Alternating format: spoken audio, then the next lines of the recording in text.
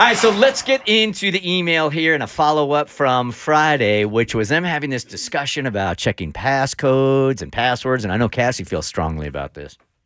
Yeah, so it was a really interesting situation because they gave us this story, but they didn't give us the genders so that we could have an even playing field. And basically, it was a partner with a boy and a girl, and one of them has their partner's passcodes and knows how to get into their email and their phone, but the other doesn't. The other was asked, hey, the other... Sorry, I'm getting them mixed up because I don't have the genders. But one of them was asked for the phone, and they said, hey, can I have your passcode so I can get in? They're like, oh, no, absolutely not. And so we got into this debate whether or not it was like okay for you to refuse to give your partner the passcode. And I feel like we thought it was pretty fair to be able to have your privacy, especially if like it was just a boyfriend-girlfriend relationship. I felt like it was a little bit different if you were married. I felt like maybe you should have some kind of level of technological intimacy, but that's where we left the conversation. Cassie, I just want to get your take on that because I missed it on Friday, and I know you feel strongly about this, right? I do. So I think here's the thing. If you want to share your passcodes, that's fine. But for me, when you get married or in your relationship, it doesn't mean you sacrifice your individuality and you're not allowed full access to me all of the time. You don't get to come into my mind and see everything. Now, if you were worried that really that something was going on, I would give you my passcode. But for instance, I've shared my location with my husband because we have kids.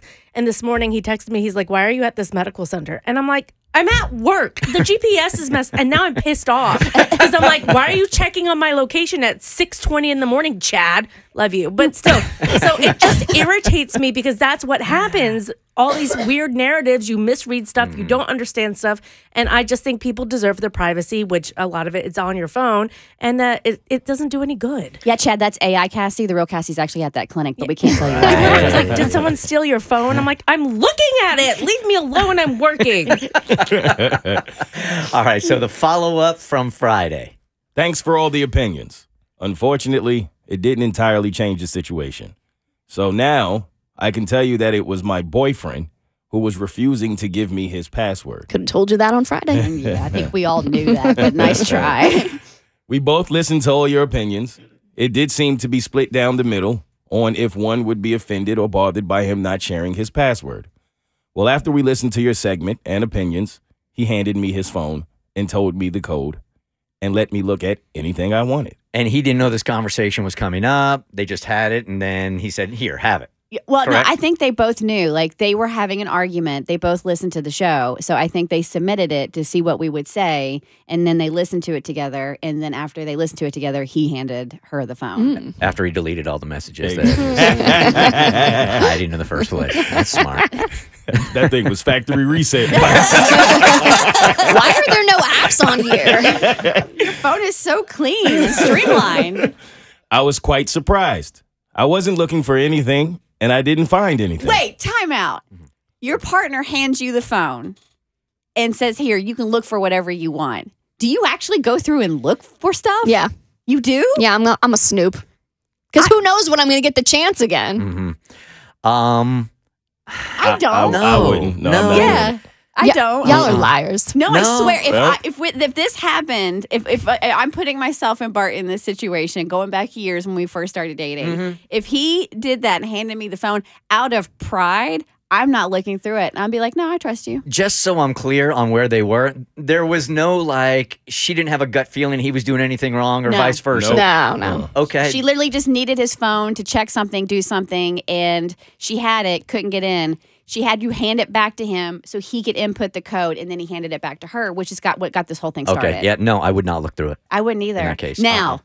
when he wasn't around, or like he's taking a shower, and I know the code, I would go and check the code to see if it still works, and if it still works, it's good. But if it's been changed, we're having issues. Busted! Wow. That's fair. So I would do that. That's fair. I would do that, but I wouldn't go through the phone. I wasn't looking for anything, and I didn't find anything. It was just nice to know that he was willing to share. However, the next day, I picked up his phone, typed in the code, Shut up. and it didn't work. Damn! You called it. You called it without calling Are it. we the same person? Is this really you and Bart submitting this? Boyfriend. Wow. Okay. All right, so now we got problems. Yeah, you got to let it linger once you change it for a while. Yeah. He changed the password. When I called him out on it, he said this proved that I was wanting it to spy on him because why would I need the code 1 day later? So he set her up by changing it? That's what it sounds like. I honestly trust him. I can't explain why I like having the access.